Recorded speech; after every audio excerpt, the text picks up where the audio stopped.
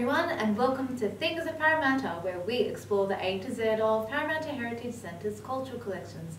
I'm Natalie, the Cultural Collections Officer. Did you guess the answer to the clue? An annual Christian religious and cultural event celebrated around the world during the festive season. The mystery theme, beginning with the letter X, is Christmas, of course, in its abbreviated form, Xmas.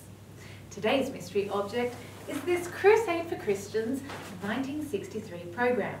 Crusade for Christians used to be an annual Christmas carols event organised by the Christian Christmas Committee. It was held in Alfred Park, Parramatta, and attracted large crowds to hear choirs sing and watch various performances. This program belonged to William Tremaine of the famous Tremaine family, who established the flour mills in Bathurst, which have been operating for over a century. William was born in Bathurst in 1888 to parents Reuben and Jane Tremaine.